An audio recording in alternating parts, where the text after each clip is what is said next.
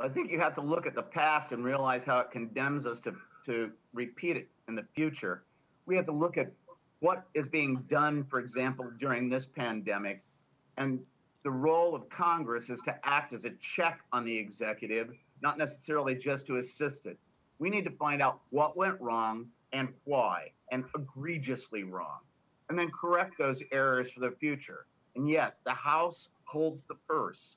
So a lot of it has to do with tracking monies. You know, a lot of planning had already been done and had been sacked by this administration. So a lot of that money and a lot of those lives could have been saved. And we see this administration blocking subpoenas legally issued by congressional committees for no reason. That's a violation of checks and balances.